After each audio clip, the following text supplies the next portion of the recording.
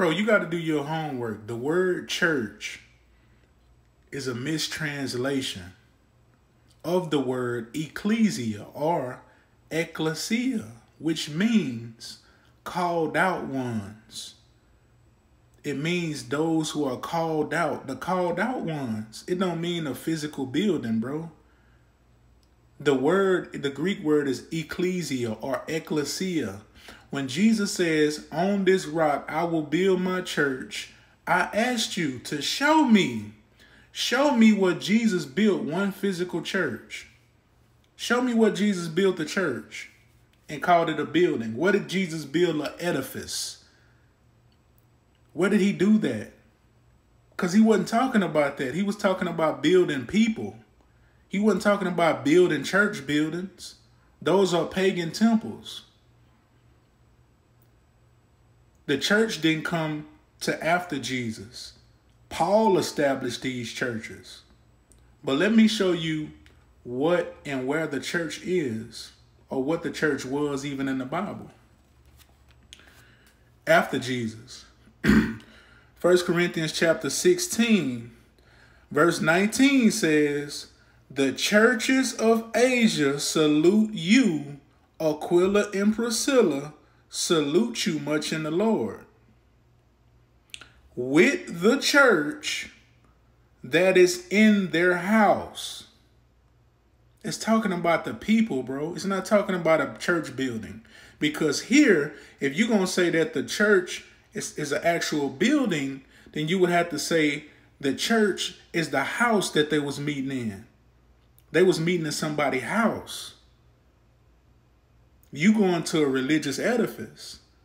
But even if you're going to say that the church is a physical building, then it's got to be somebody's house. Let me give you another verse. Romans chapter 16, verses 3 and 4. It says, greet Priscilla and Aquila, my helpers in Christ Jesus, who have for my life laid down their own necks, unto whom not only I give thanks, but also all the churches of the Gentiles. Likewise, greet the church that is in their house. So the church was in somebody's house. That was the people. But like I said, even if you're going to say that the church is a building, then it would be somebody's house. It wouldn't be a religious edifice that you're going to today, calling it the house of God. I just told you in Acts chapter 7, verse 48, the Bible says that God does not dwell in temples made with hands. So what you going to do with that? He don't dwell in temples made with hands. So the church can't be the house of God. Jesus says that he will destroy this temple. He will destroy his body and raise it up again. So that was the temple that he was referring to. He wasn't talking about no church building. But he said the actual temple had to be destroyed. But guess what? Jesus' body in the actual temple, if you're going to say that the church is an actual physical building or place, Jesus said that also had to be destroyed because it was in 70 AD according to what they say according to history, so-called history, right? So you ask me, what did Jesus teach at? He taught in the synagogues.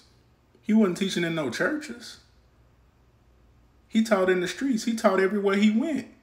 And Jesus never ordained pastor. Show me what Jesus ordained one pastor, bro. Show me what Jesus ordained churches, where he established churches and where he ordained pastors. Show me that.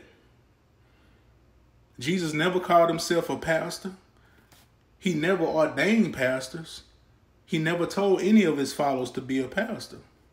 Matter of fact, he says you shouldn't even be called rabbi or teacher. Jesus was against that. He said you shouldn't even be called teacher or instructor, for you have one that is your father, or one is your master, and that's Christ.